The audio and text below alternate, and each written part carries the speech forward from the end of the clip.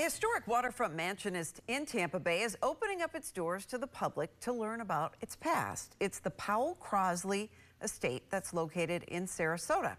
And News Channel 8's Brianna Villegas joins us from this Gem of Tampa Bay for a look at the property. Hi, Brianna. Hi, Stacy. And oh my gosh, this place really is as gorgeous as all the pictures that I've seen of the waterfront weddings and all the different types of events that I've seen photos of. But this week, you'll actually get a chance to walk inside the doors and learn more about the couple that actually was the very first to live inside. The Powel Crosley Estate is known for hosting countless weddings over the years.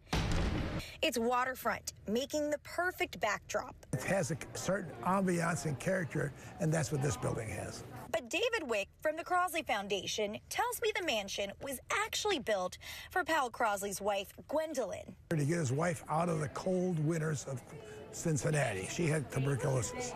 The couple lived in the 2.5-story home seasonally, starting in 1929. Everybody that's come here and never knew anything about it is amazed. They always look and say, oh my gosh, I never knew anything about this.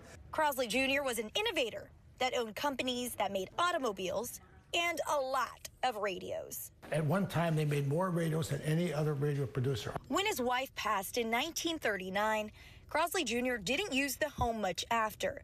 Instead, he allowed the U.S. Army Air Corps to utilize it as housing. He did a lot of things for the war effort. People are amazed when they see the things he built that helped win a war. Currently, the estate is owned by Manatee County and offers tours like this open house every year. Everybody that's come here and never knew anything about it is amazed. Giving a small glimpse. Welcome.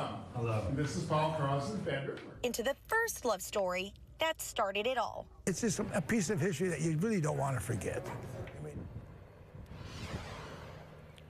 So maybe you want to book the venue to get married, maybe you want to host your birthday party here. You can actually head on to an open house tomorrow. They have it happening from 10 a.m. to 2 p.m. It's completely free. You don't have to make a booking online. All you have to do is show up, and there's absolutely no cost at all. Live in Sarasota, I'm Brianna Villegas, 8 on your side.